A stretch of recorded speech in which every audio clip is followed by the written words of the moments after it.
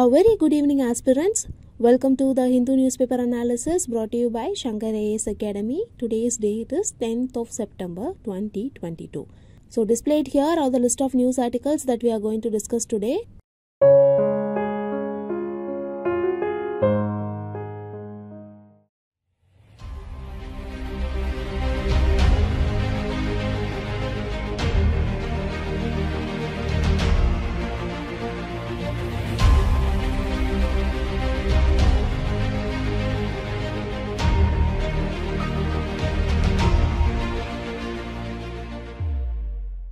We have a lot of new things to learn in today's discussion. So without much delay, let's get into the first news article discussion. Now take a look at this news article. See, this news article talks about deworming. Now why is it in news? It is because yesterday Tamil Nadu's health minister launched the National Deworming Day program. See, this particular program will be covering more than 2 crore children in age group from 1 to 19 years. And more than 54 lakh women in the age group of 20 to 30. So that is why deworming has made news today. So in this context, let us understand what is deworming and why it is important with respect to children and women. Then we'll also see government's intervention with respect to deworming. So what is deworming?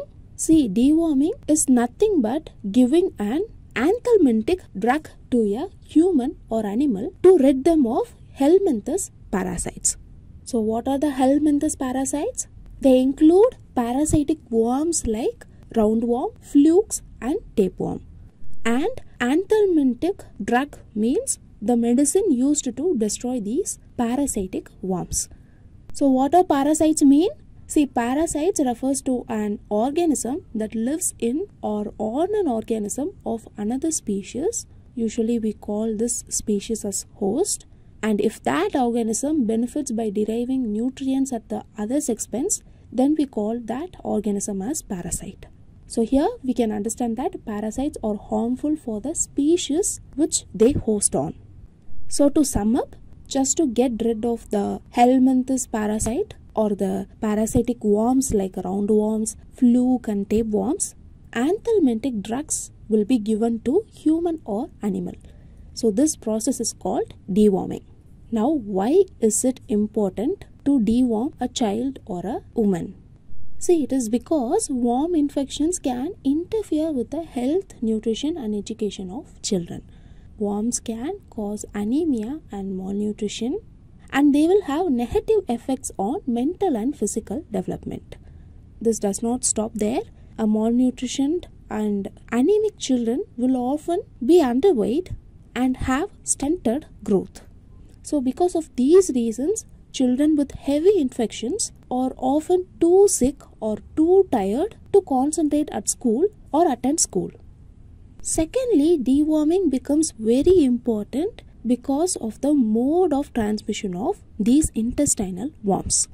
See, mostly these intestinal worms, they get transmitted from one person to another person through soil contamination. To be specific, these intestinal worms, they transmit through contamination of soil by eggs that are passed in the feces of infected person. So, if this is the mode of transmission, then the children are the most vulnerable. Because children usually play in the playgrounds and they make contact unconsciously with unclean environment, right? So here the transmission is very easy. So if they get infected, then the children will have negative effects on mental and physical development due to anemia and malnutrition. So that is why deworming of children and women is very important. And remember, the transmission of the worms can be avoided by observing good sanitary practices, eating fully cooked food, then drinking clean water, etc. So now coming to the initiatives of the Indian government to control the spread of intestinal worms. See, in India, National Deworming Day is observed biannual each year. Biannual means it occurs twice in a year, and this particular initiative was started in the year 2015. Note that children between the age 1 to 19 are provided with albendazole tablet through Anganwadi centers and schools See, this tablet is the prescribed tablet for treating intestinal worms in India. Okay. So that is all about this news article discussion. In this news article discussion, we saw about what is deworming and why it is important to deworm children and women. So with these learned points, now let us move on to the next news article discussion. Now take a look at this editorial article. See, this article talks about the recent urban flooding that is occurring in Karnataka. To be very specific, the news article talks about urban flooding in Bengaluru. See, as the news article is written by an eminent person who is a former secretary of Panchayat Raj in Karnataka government, this news article gives us a lot of insights about why urban flooding is happening in the region. And he also gives some of the suggestions to mitigate the disaster. So in this news article discussion, we'll see some of the facts about urban flooding and the possible solutions to mitigate urban flooding. Before that, the syllabus relevant to this news article is highlighted here for your reference. Just go through it. So what does the term urban flooding mean? See, before looking into that, know that the term flood means submergence of usually dry area by a large amount of water. So this water might be coming from sudden excessive rainfall, an overflowing river or lake, or it might come from melting of snow or an exceptionally high tide. Okay? Now these floods have multiple effects on human society like casualties and property loss. They even might cause secondary effects like contamination of water, loss of entire harvest, and spread of waterborne diseases. They even have the capacity to cause economic hardships like loss of tourism, food shortage, rebuilding cost, price increase, etc. Okay, so this is the basic idea about flooding. So what is urban flooding? See, urban flooding occurs when storm water flows into an urban area at a higher rate than it can be absorbed into the ground. So this increased flow of water can be due to river floods, flash flooding, coastal flooding, or rapid snow melts. So those kinds of flood, we call it as urban flooding. So now coming back to the article, see, the author says that the main reason for urban flooding in Bengaluru is encroachment of water bodies. See, in the past, when Bengaluru got expanded, many village panchayats around Bengaluru were dissolved and merged subsequently into the Bruhat Bengaluru Mahanagara Palike, in short BBMP. So what is this BBMP? It is nothing but an administrative body responsible for the administration of Greater Bangalore metropolitan area. And remember, it is the fourth largest municipal corporation in India. So what happened is, during this transition, land records were either destroyed or tampered. So because of this, fabrication of fake documents became very easy, and as a result of this, lakes and their catchment areas were soon transformed into private land, and builders, they used this opportunity very wisely. They made quick money by building apartments, shopping malls, and information technology parks. So due to this unplanned urbanization and encroachment of water bodies, shrinking of water bodies took place, and the number of water bodies began to decline.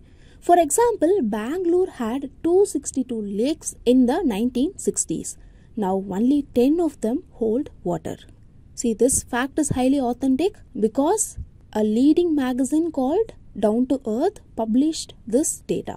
So in case of heavy rain, where do you think all these water run off? As these water don't have an area to escape, they stagnate in roads and streets, causing urban floods. And the interesting fact here is, see, urbanization in India is directly linked with the increase in impervious surface. Impervious surface, they do not allow the water to percolate into them. So this reduced the speed and scale of percolation and increased surface runoff from buildings, roads, and other hard surfaces. So this factor further accelerated the intensity of urban floods. Okay? Apart from this, various factors like heavy rainfall throughout the monsoon season, deforestation and soil erosion, and some of the climatic factors like global warming and climate change are some of the causes of urban floods. And another important cause is the population densities in urban centers. See, you have to make note of this point. We know that many migrate to urban cities in search of jobs and economic activities. Here, the issue is not migration, but the lack of supporting infrastructure facilities is the issue. What do they mean by supporting infrastructure facilities? It is nothing but the solid waste disposal, sewage lines, stormwater drains, etc. in the urban cities. See, as the population becomes denser, depending upon the capacity required, the supporting infrastructure facilities should have also altered, right? But the issue here is they are not being developed to adapt to the increasing demand. This in turn is causing flood. So these are some of the major causes of urban flooding in India. So now moving on, now let us see some of the possible solutions to mitigate urban flooding one by one. First in the line is maintaining a record of all the water bodies and wetlands at city and village levels. See, if you remember, on 30th August 2022, we saw about georeferencing, right? So what is georeferencing?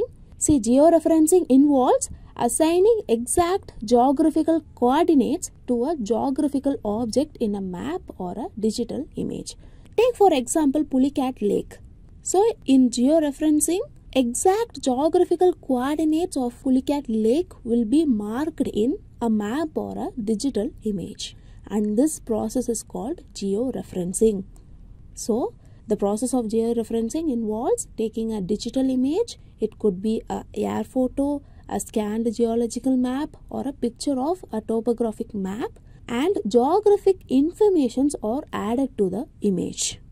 So, using georeference, a digital database can be created. So, what is the use of this database? See, this database can be used to prevent encroachment of wetlands. If you know exact coordinates of the lake, even if the lake becomes dry during summer seasons, you can prevent encroachment of that dry area of the lake. Thereby, you can save the lake itself. Okay? So, this is the first suggestion or measure. Secondly, catchment areas of rivers, lakes and other water channels have to be brought under protected areas and it should be included in city development routes. And thirdly, in the case of new developments, urban water problems should be studied in broader aspects to mitigate future floods in city. Take for example, if works are undertaken for laying down metro rails, then the government should study in broader aspect to mitigate future floods in the city as well. Apart from this, flood vulnerability mapping, which helps us in identifying the vulnerable areas, can help us in reducing floods. And apart from this, watershed management, including desilting, timely cleaning and deepening of drainage channels along the whole river basin instead of just the urban area can be done. And finally, protecting the existing green cover and removal of debris from catchment areas could help us in preventing soil erosion and flooding. Okay, so that's all about this news article discussion. In this news article discussion, we saw in detail about urban flooding. We saw about what is flood, what is urban flooding. Then we saw about some of the reasons why urban flooding is currently happening. And we saw some of the possible solutions to the urban flooding. So with these learned points, now let us move on to the next news article discussion. Now look at this news article. The news article says that King Charles III has named William as the new Prince of Wales. King Charles also said that he will follow his mother's footsteps and uphold the constitutional principles of England. So, taking this as an opportunity, let us compare the British parliamentary system and the Indian parliamentary system. See, this will be very helpful for your mains examination. So, just pay attention to the discussion. First, let us take the head of state.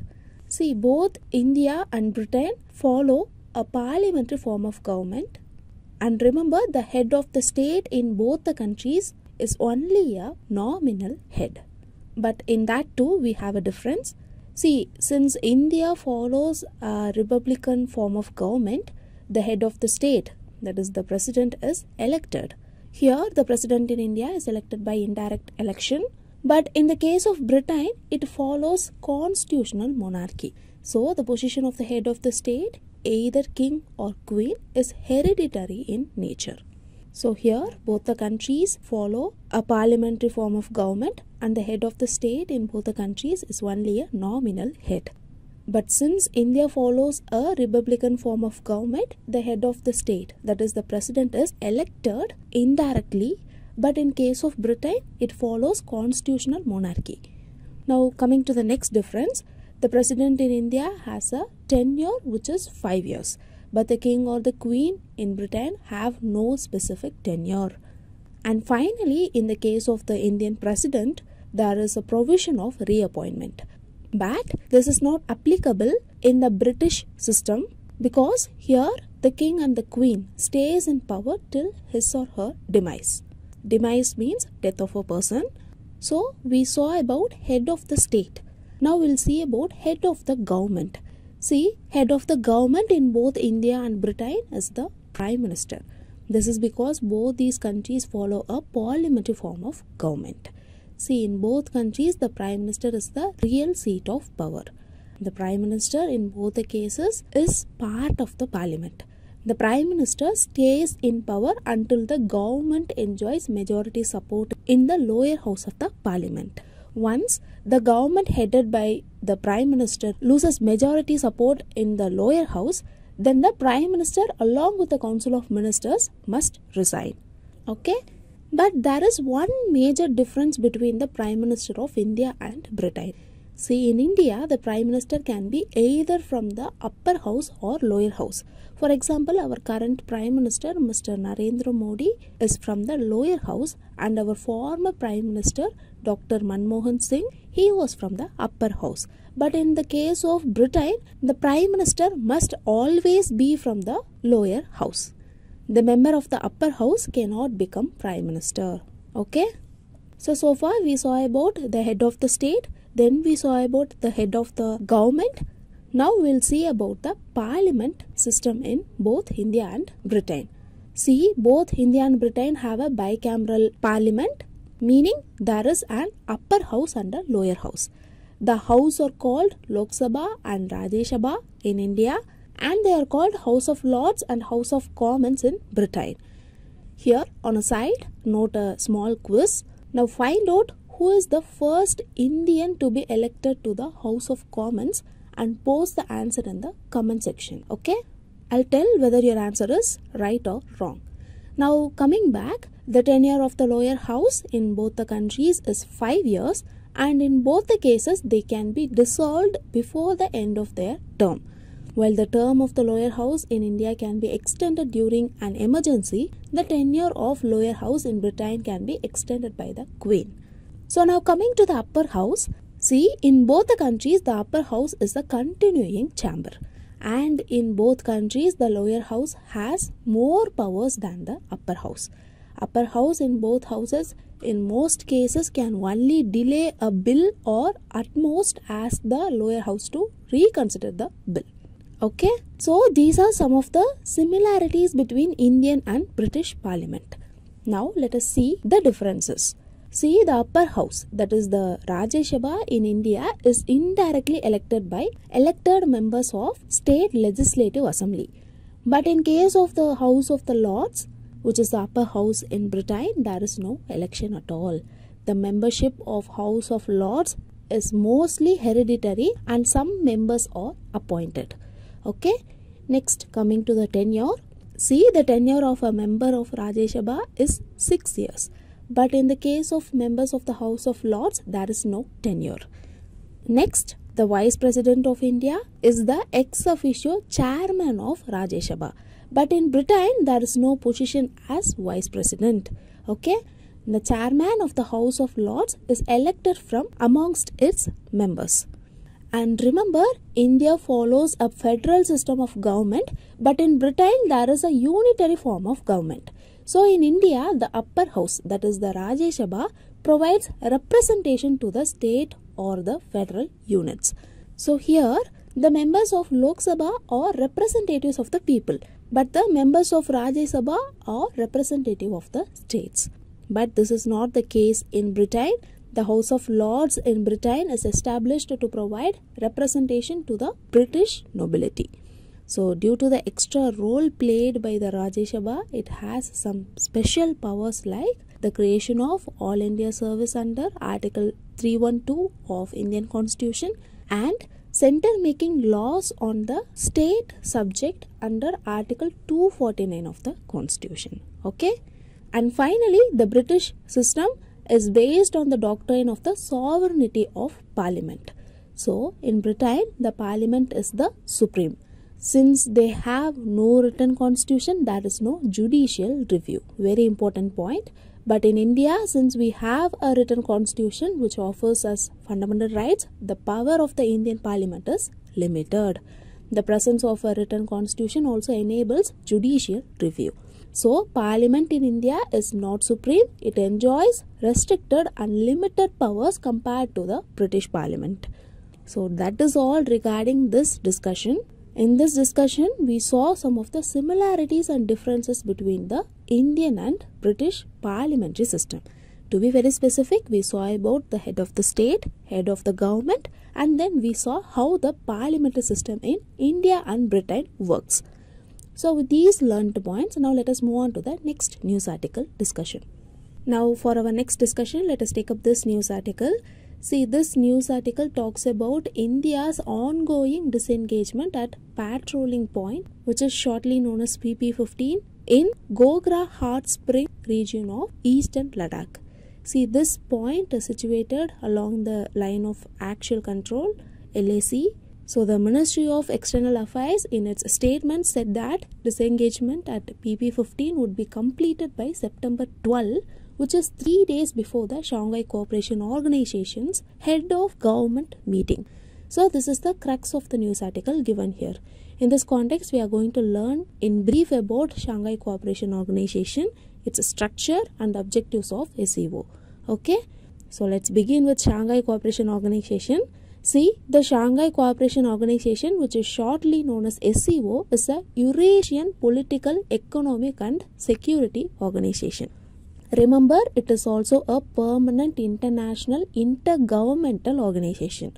Okay, it was formed in 15th June 2001 in Shanghai, which is in China. And when it was formed, it had 6 members, which includes China, Kazakhstan, Kyrgyzstan, Russia, Tajikistan and Uzbekistan. Okay, here you must note one thing. See, SCO was called as Shanghai 5 in its initial stages. When it was established in 1996, this Shanghai 5 mainly dealt with the boundary issues between China, Russia and the newly independent 5 states of Central Asian region. Here we are mentioning about Kazakhstan, Kyrgyzstan, Tajikistan, Turkmenistan and Uzbekistan. Okay, so in 2001, the Shanghai 5 was evolved into SCO with the inclusion of Uzbekistan. Now currently, the SCO consists of 8 full members, which includes India, China, Kazakhstan, Kyrgyzstan, Pakistan, Russia, Tajikistan and Uzbekistan. Okay. Also, it has 4 observer states, which are Afghanistan, Belarus, Iran and Mongolia. So here, among the 5 republics of the Central Asia, only Turkmenistan has not joined the organization as a member country. Okay. Also know that India and Pakistan became member of Shanghai Cooperation Organization on 9th June 2017 with the support of all the SCO member states. So having this basic idea about SCO, now let's look into the structure of SCO. First is the Head of State Council, that is HSC. See, it is the highest decision making body in the SCO. It meets once in every year to take decisions and give instructions on all important issues regarding SCO activity. In addition to this is the SCO's Head of Government Council. See, it also meets once in a year to discuss a strategy for multilateral cooperation and to make priority directions within the organization's framework. So this meeting helps in solving important and pressing cooperation issues in economic and other areas. Remember, this council only approves the organization's annual budget. Apart from this, the SCO also has two important permanent bodies. They are the SCO Secretariat and the Regional Anti-Terrorist Structure, that is RATS. See, make note of RATS, it's very important for examination perspective. The SCO Secretariat is based in Beijing and the RATS Secretariat is based in Tashkent, which is the capital of Uzbekistan. Okay. Note that SCO RATS is intended to facilitate coordination and interaction between the SCO member states in the aspects of fight against terrorism, extremism and separatism. So, this is about the structure of SCO. Now, we shall see some of the main objectives of SCO.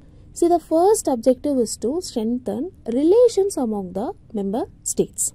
Apart from this, promoting cooperation in political affairs, economics, trade, science and technology, culture and educational sphere, as well as in energy, transportation, tourism and environmental protection is also an objective of SCO. Apart from this, there is a separate body called RATS, right? So its most important objective is to safeguard regional peace, security and stability. Apart from this, SCO strives to create a democratic, equitable international political and economic order. Okay, so these are all the objectives of the SCO. So that's all about this news article discussion. See, in this news article discussion, we saw in detail about SCO, its structure, and then we saw about its objective. So with these learned points, we came to the end of the first part of the news article discussion. Now let us move on to the second part of the news article discussion, which is the preliminary practice questions. Now look at this first question. This question is about parasitism. With reference to interaction between two organisms, consider the following statements. Statement 1. In parasitism, one entity is harmed while the other entity gains. In amensalism, both the entities gain from the interaction. So I have to find the correct answer. See, the correct answer for the question is option A, one only, because the statement is rightly said. In an interaction between two organisms, if one organism gains by harming the other organism, then it is known as parasitism. We saw this in our discussion itself, right? So this statement is actually correct. Now moving on to the second statement. Second statement is incorrect because the given definition is for mutualism, where both the entities in an interaction gains from the interaction. It's not amensalism. The correct definition of amensalism is that while one entity loses from the interaction, the other entity neither gains nor loses anything. For example, take the case of goat trampling on grass. Grass gets affected while goat is unaffected. So here in this interaction, it neither gains nor loses. Okay? So the correct answer for the question is option A, one only. Now moving on, look at this question. Which of the following statements is or correct? Statement 1. In India, a person who is not a member of parliament can also be appointed as a minister. Statement 2. The shallow cabinet in India help prepare the members of opposition for future ministerial position. Statement 3. The members of Lok Sabha have a fixed tenure of 5 years. You have to select the correct answer given here. See, the correct answer for the question is option A, one only. Because in India, a person who is not a member of parliament can also be appointed as a minister. But they can be elected only for a maximum period of 6 months. Within this 6 months, he must get himself elected to either house of the parliament. Okay. Now, the second statement is incorrect because the institution of shadow cabinet does not exist in India. It exists only in British system. So, this statement is incorrect. Statement 3 is incorrect because the member of Lok Sabha does not have a fixed term of 5 years. See, according to Article 82, Clause 2, Lok Sabha will continue for 5 years unless sooner dissolved. So, its term can be extended beyond 5 years during emergency period. Okay? So, the correct answer for the question is option A, one only. Now, moving on. See, the question displayed here is the quiz question for you today. Just solve the question and post the correct answer in the comment section. You can attend the quiz in the poll as well. So now moving on, the question displayed here is the mains practice question for you today. Just go through the question, write an answer and post that also in the comment section. So with this we came to the end of the news article discussion. If you like the video, hit like, do comment and don't forget to subscribe to Shankar IAS Academy YouTube channel. Thank you.